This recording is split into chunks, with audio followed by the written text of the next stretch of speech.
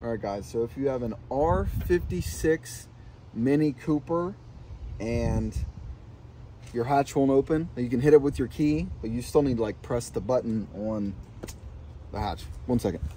So there's a button that's supposed to be in here, but it doesn't work.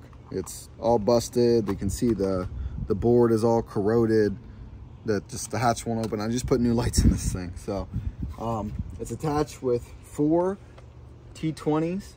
We go up in here, 2, 3, 4, 1, 2, 3, 4, and then this this connector here. Pop this connector off. You get yourself a piece of wire like so. This guy right here, and you go to the 2 outside pins on it. I'm gonna zoom in. Oh my goodness! And then you can hear it, and then you can open the hatch.